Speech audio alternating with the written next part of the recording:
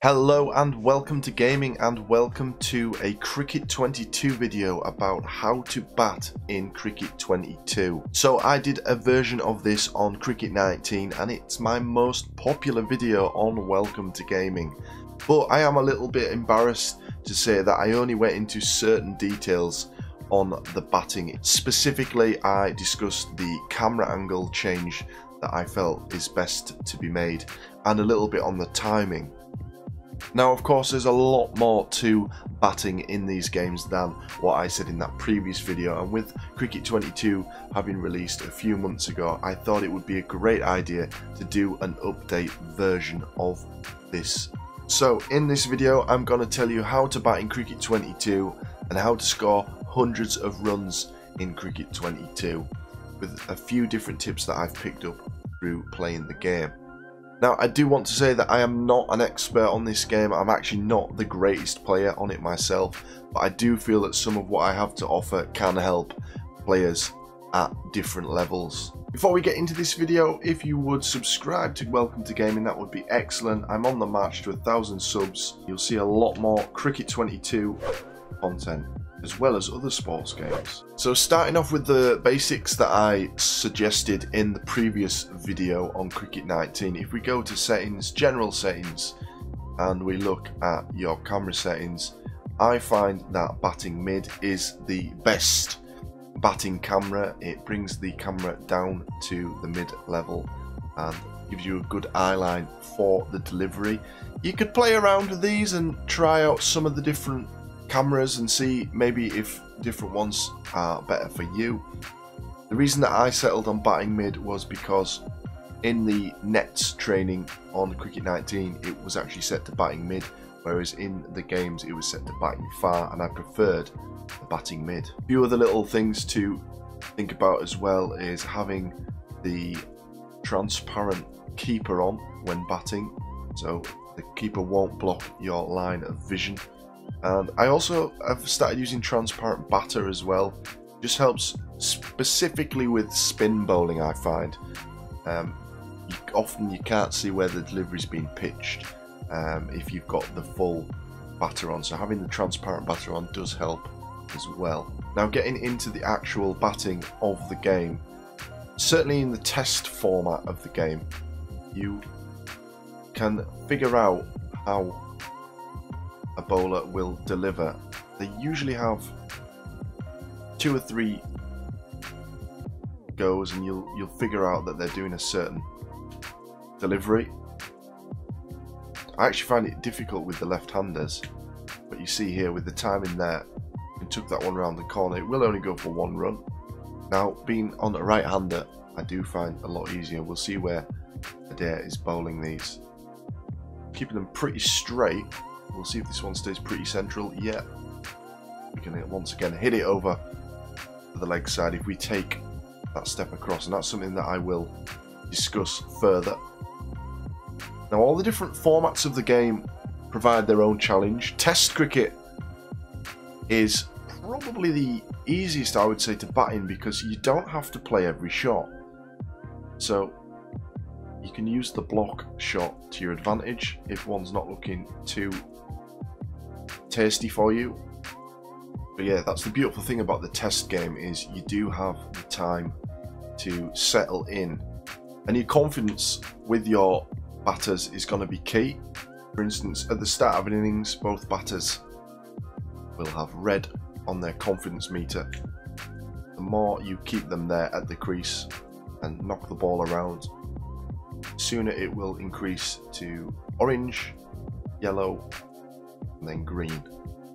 Once you're in green, it's time to have fun.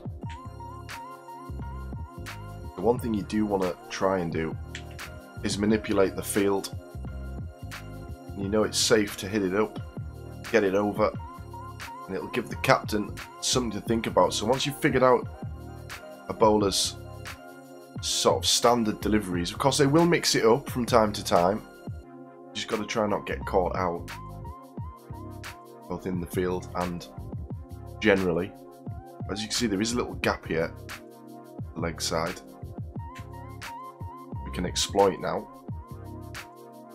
And the more we do that, the more it's going to give the captain something to think about.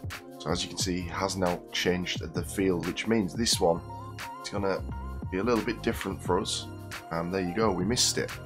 So when thinking about manipulating the field, it's a big advantage to move around in your crease, figure out where you need to be to make these shots. You can do big steps by holding the L button, or little steps by tapping it. As you can see at the minute, it's not ideal for me to be messing about with movement in the crease, but once you get settled, you can hit one off. Now that didn't really result in anything for me, but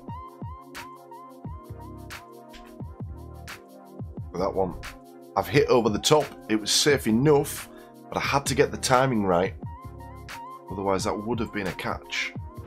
So my other tip for this game is to play with some headphones on. As I say, timing is crucial, and the sound is a big indicator to that.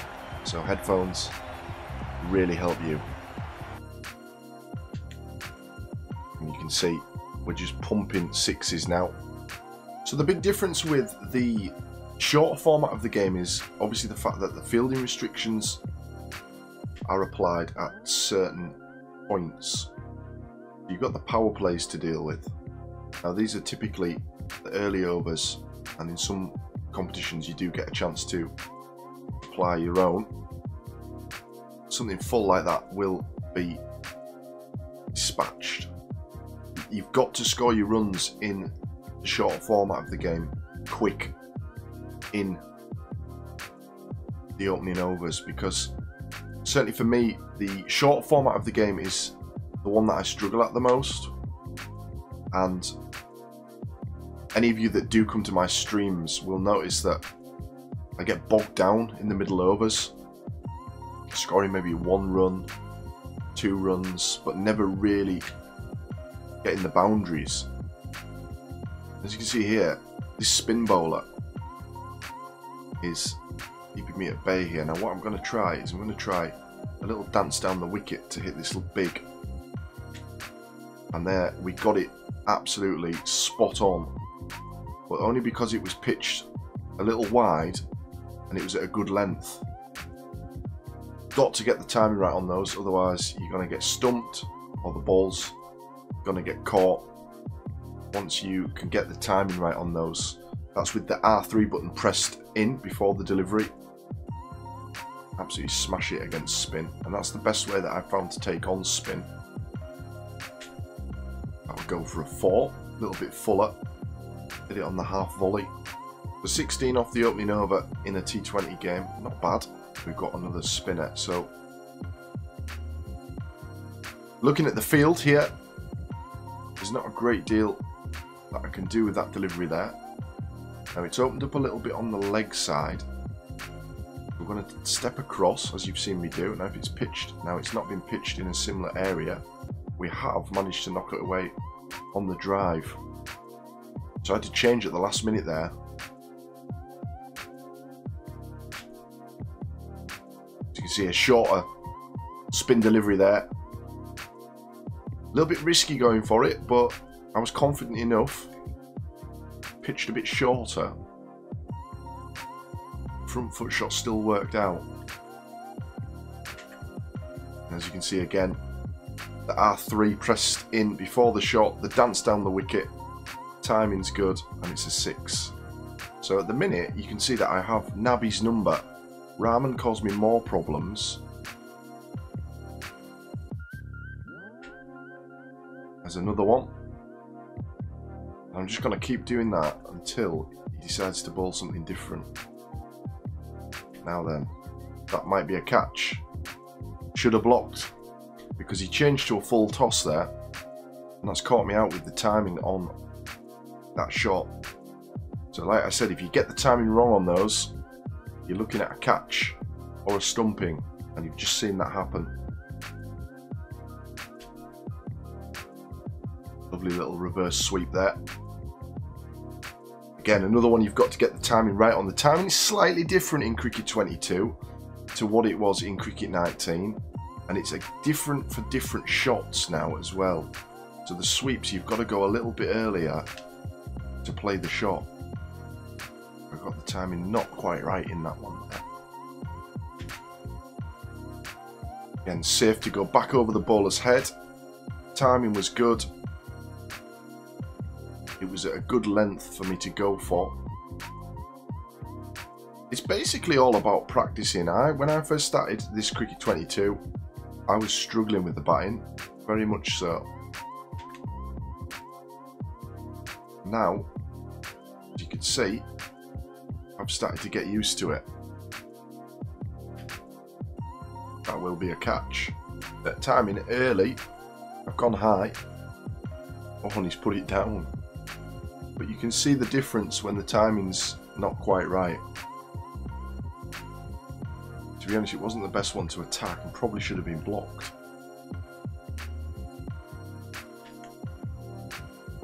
See, that one's safe enough. Timing was only okay, but it's beat the men in the field. Again, due to the power play that we're currently in. And these runs you must go after certainly in the T20.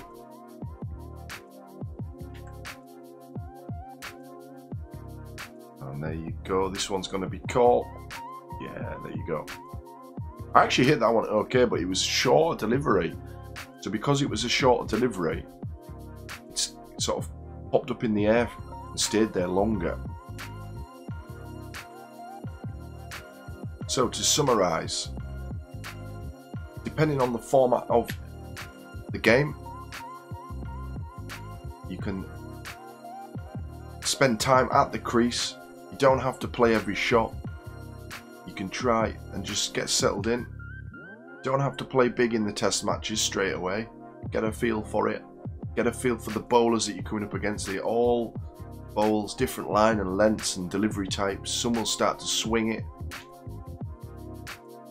It's just about judging what they're doing whilst protecting your wicket. Once you start to figure them out, you can then start to look to play shots around the ground, through the gaps. Make sure to keep an eye on the field, in the radar at the top right, and see if you can start to manipulate the field by moving the ball around in areas that they don't want you to be hitting it. Use your crease if you can. If you know that the delivery is going to go down the leg side, then move across to the off and get it hit. In the shorter format, you don't have as much time to settle in, but you do have the advantage of the fielding restrictions. So again, you don't have to play everything, but you do have to make your mind up a bit quicker about where you want to be stood in your crease, where you want to be hitting the ball, if you can hit it big.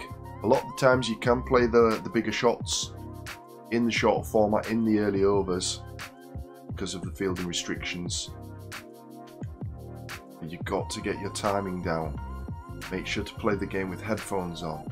Find a camera angle that suits you, and you will be scoring lots of runs in no time on Cricket 22. And just before I go, I will list some of the specialty shots for you all, so you know.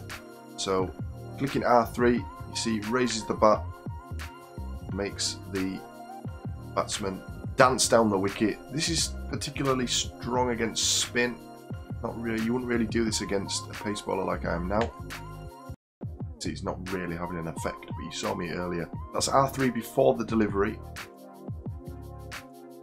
If you want to change your mind at the last minute, go for a block. It'll look a bit funky, but that one there, you wouldn't want to attack that. You're looking for the more good length deliveries. Again, it's not really something to do against pace bowlers, but I'm just showing you. For the block, you hold R2 and play your shot. Again, you've got to get the timing, but it doesn't matter as much with the defensive shots. Change your mind at the last minute. This is good to throw in there. It's also a good one to do if you're unsure. Your lofted shots are with L2 held down. Typically you want to go for these if they're a bit fuller, so this isn't really a good one to go for. You see, Now Root lifted the ball up there.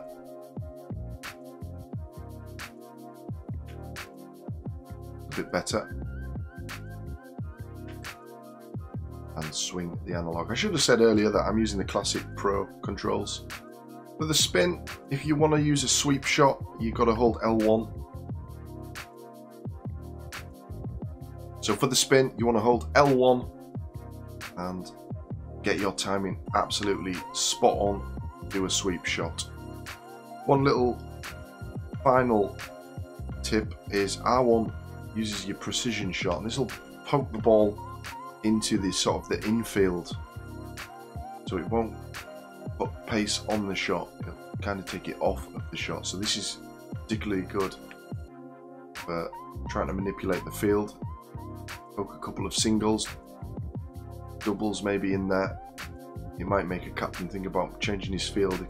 Certainly if they're blocking off the boundaries, this is a good one to utilise.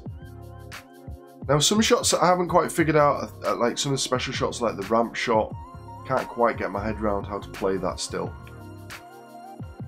So if anyone's got any tips for me on those shots. Playing on the front foot or the back foot.